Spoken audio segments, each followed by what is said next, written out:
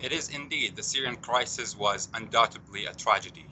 And to truly understand the magnitude of the situation, let's look at the numbers.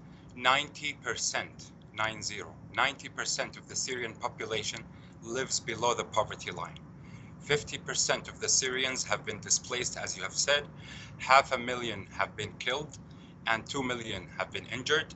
And the Damascus government only controls 55% of the country's territories, while the rest is controlled by various factions, including Turkish forces in the northwestern part, Kurds in the north, the US in the northeastern part, Russians in the western coastal areas, and also Iranians controlling the remaining lands through their militias. So Tehran also controls key sectors such as the telecom industry, phosphate mining, and major properties. Thus, for that, I would love to say that Syria theoretically exists, but on the ground, it's not.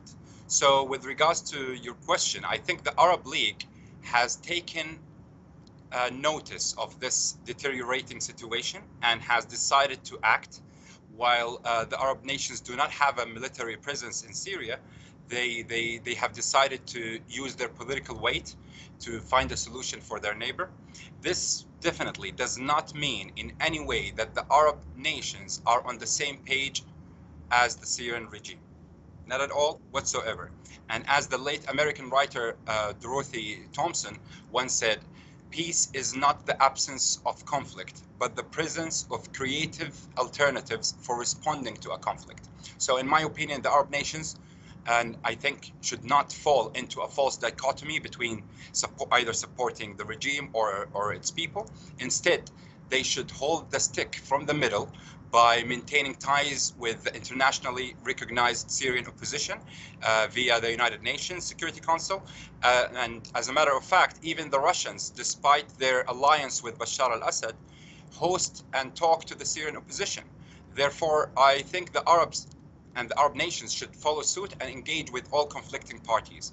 And I understand that the traditional stance of Arab governments is non-interference, specifically non-interference in the Arab affairs.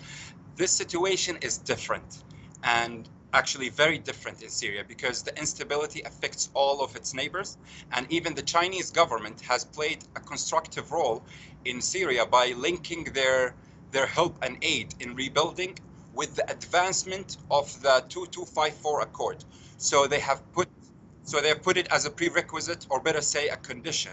So, and I think there are unanimous consensus from all the 5 Security Council members.